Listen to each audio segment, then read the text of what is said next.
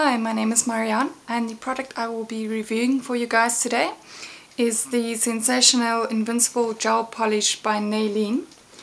I've got the red starter kit here, but it also comes in a couple of other colors shown on the box here. The starter kit comes with the LED curing lamp. It looks like this. It comes with a set of the essentials, which is your gel cleanser, gel primer and the clear top and base coat. These are enough for 10 full manicures, and when you run out of them you could buy them in a separate kit called the Essentials kit, and then you get your one color in the starter kit. Mine is the red one, and you can also buy the colors separately in a slightly larger size from which you can do about 20 manicures.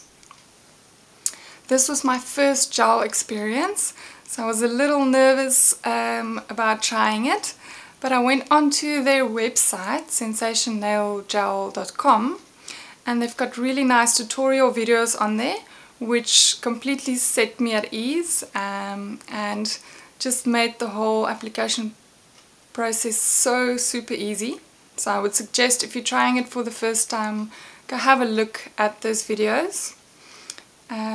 And today I just wanted to share some tips that I found made everything a little bit easier.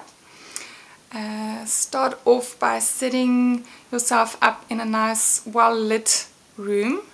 Not direct sunlight, because the polishes cure with UV, so you obviously don't want the direct sunlight to interfere with your manicure. That's also why the polishes come in the little black bottle, so that they don't cure inside the bottle. Have everything nice and within easy reach, because you want to avoid touching your nails as much as possible during the whole process. And another good tip is to do a good job with your cuticles before you start.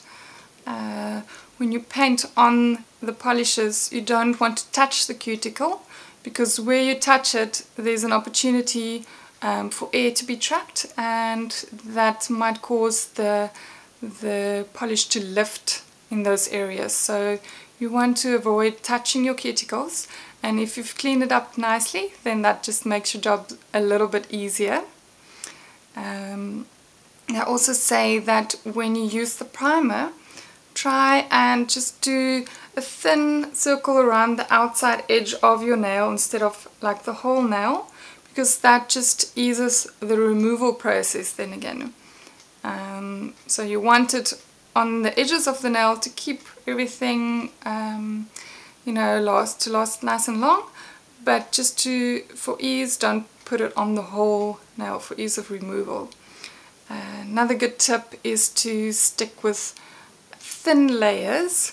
So give your nail polish a good shake to thin the viscosity of the product, and then when you take out the brush, just twirl it around the inside edge a couple of times to remove excess product before applying it to your nail. Remember to cap your nail as well. This means just run it across the edge of the nail so that the polish literally goes over your nail a little bit, and yes, that will cap it so that you don't get any kind of chips, which usually happens on the tip of the nail. And then remember to clean spills on your cuticles and the skin around your nail before you put it into the curing lamp. Before you cure it, the polish stays liquid, so it makes it very easy to then just remove that, but then obviously after the curing it goes hard and it becomes a little harder to remove. So remove before you cure. And then yeah, I think that was all the tips I had for applying. If you use those, I promise you it's very easy to apply. It goes super quick, and it really lasts the full 2 weeks after applying. I actually went directly after doing my manicure, I went to go and wash my hair, So I can vouch for the product and say that it definitely lives up to all its promises. A couple of tips for removing. It's a little bit harder and takes a little bit longer than removing normal nail polish, because you have to soak the nail in the acetone to soften the polish so that you can then remove it. They do have a removal kit which works really well, but if for any reason you don't want to buy that kit and you want to soak the nails, couple of tips are to try and not have or as little as possible skin in the acetone, and just soak your nail as much as possible, because obviously acetone has a very drying effect and you don't want your skin and your cuticles to be dried out.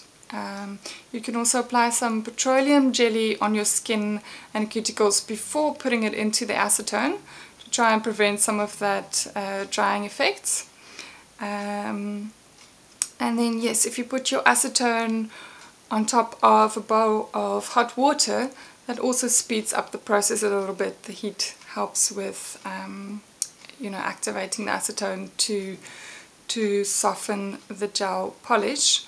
And then make sure before you soak it that you've buffed it really nicely so that the top layer is broken everywhere, so that the acetone can get through to the bottom layers and do its work there. Final thoughts. This product, as I say, I'm really sold on this product. Normally nail polishes or polishes on my fingernails don't last very long because I use my hands a lot for lots of different things, and yeah, normal polishes last about 1 to 2 days, where this really lasts for 2 weeks. It could even last a bit longer, but because of your nail growth, you kind of want to change it after 2 weeks and do a new one. Yeah, so have a look out for this product in the shops. It's available at a couple of pharmacies, Edgar's, and it's really well priced. So go and try it out. Christmas is coming up. I've already put in my orders for some extra colors. So yeah, and that's all I have for you guys today. I'll see you again for my next product review. You can also go have a look at my blog, promakeupme.co.za. Okay, bye bye.